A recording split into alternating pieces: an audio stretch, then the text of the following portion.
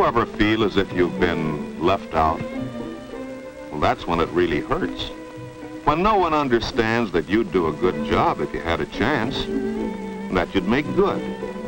You feel pretty low when you've been left out. That's the way it was with Eddie Johnson. And this is his story. A story about the importance of trustworthiness.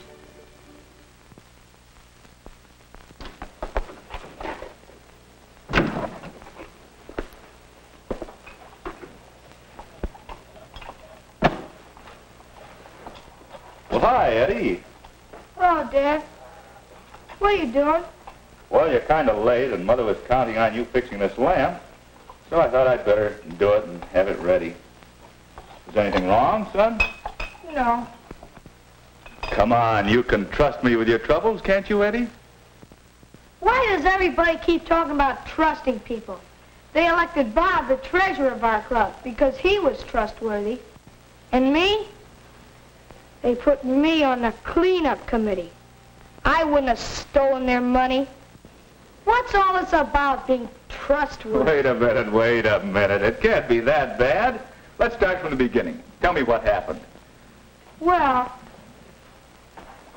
I've been in our hobby club for about 3 years now, and I wanted to be treasurer. I should have been, too. But at our meeting today... And this is Eddie Johnson's story. The story of a boy who had his heart set on being treasurer of his club. Of course, there wasn't any real reason for Eddie to be elected, but like most of us, he just hoped. He hoped someone would nominate him. But whose name do you think they thought of first? Bob West, one of Eddie's best friends. Jim Small was nominated too. And Mary Burns. But Eddie? Well, no one even thought to mention Eddie. And you can't nominate yourself, even when you want the job. So before Eddie knew it, the nominations were closed. And when the voting was over, Bob had won. They said he was elected because he was so trustworthy. Why should they think of Bob as trustworthy and not Eddie? Well, I'm not going to do any work in the cleanup committee. Why should they say he's trustworthy, Dad? What's being trustworthy got to do with being a treasurer? Well, Eddie, a treasurer certainly must be trustworthy. But being trustworthy is pretty important to all of us in almost everything we do. If you think of the things you do every day, I'm sure you'll see the important part that trustworthiness plays in helping us to get along with others. Take school, for example. We all depend on teachers to fulfill their trust to the parents and all the boys and girls to do a good job of teaching, just as all the boys and girls must keep trust with their teachers to prepare their lessons every day. That's how trustworthiness is important at school. And what about trustworthiness with your friends? You're willing to lend something when you can trust a friend to return it. And your friends trust you to take good care of the things you borrow. Being trustworthy with your friends is mighty important. And how about trustworthiness with the different groups of people you meet all around you? You trust the man in the store to sell you fresh things of good quality and to deal with everyone honestly and fairly. That helps us all to live together well, doesn't it? So, trustworthiness with groups is important too. Even in the home, trustworthiness makes it easier to get along. But I've never taken anything that I shouldn't have, or robbed anyone. I'm trustworthy. Well, let's see. I've always noticed that people have to show they can be trusted with little things before they can be trusted with big things. Just like, well, doing what you say you will. Like fixing the lamp, for instance? Yes, fixing a lamp, for instance. You know, Dad, come to think of it, Bob is a good choice for treasurer. I can see where he has proved his trustworthiness. I was just remembering. Just remembering.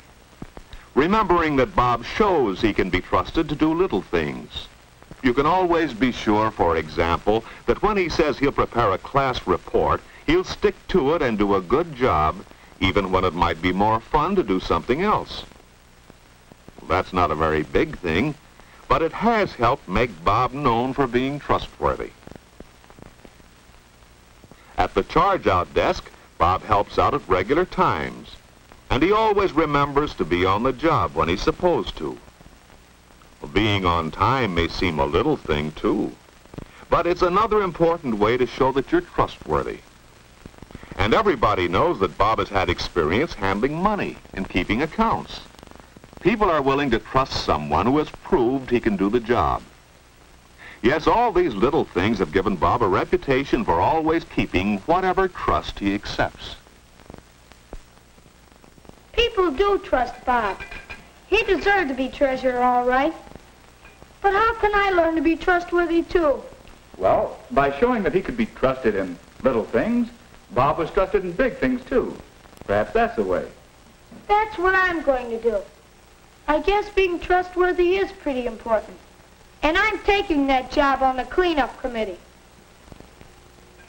Good, it works. Yeah.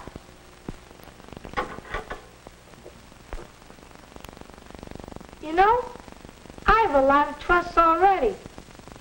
Most of them little, but I never thought of them as trusts before. Trusts at school, at home, and I'm going to make sure I keep them.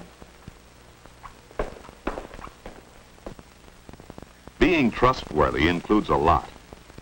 From now on, Eddie is going to keep trust by getting to school on time. And he's going to prepare his lessons every day. Those are good ways to be trustworthy at school, aren't they? And think of the trust you have at home. Eddie is going to do a good job when he says he'll help with the work around the house. And he'll make sure to take good care of all the things he's responsible for. That's the way to be trustworthy at home, isn't it? How about being trustworthy with friends? Well, after this, when Eddie wants to borrow something from friends, he's going to be certain they know he'll return it, and he'll take good care of it. That's one way to be trustworthy with your friends. And what about groups? Well, Eddie has a trust with the hobby club to do his job. But sometimes cleaning up is much fun.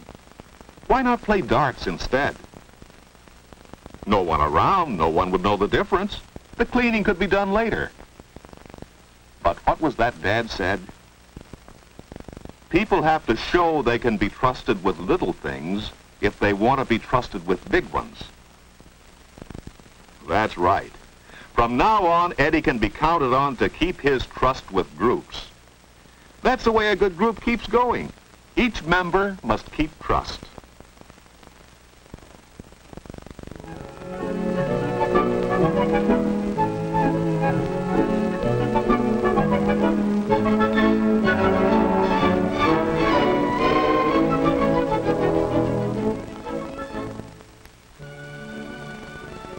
Hi, Dad.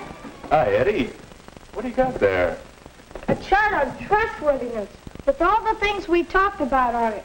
I've been finding out how important trustworthiness really is. And you know, Dad, you can find it everywhere.